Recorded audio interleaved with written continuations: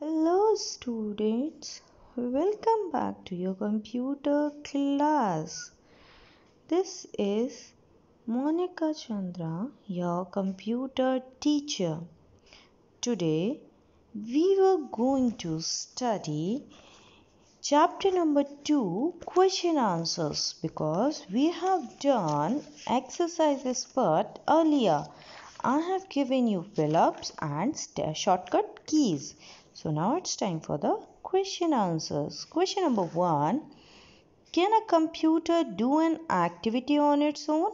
The answer is no. A computer can only work using step-by-step instructions given by us. Question number 2.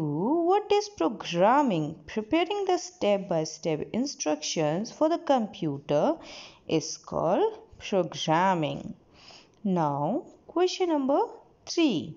How can you move the robot in any direction? We can use remote control. It has button to start, stop and also moves the robot in any directions. Students, we are finished with the question answers. So now it's time for an homework. Read the chapter 2 and learn the question answers of chapter number 1 because I have given you earlier. Thank you. Stay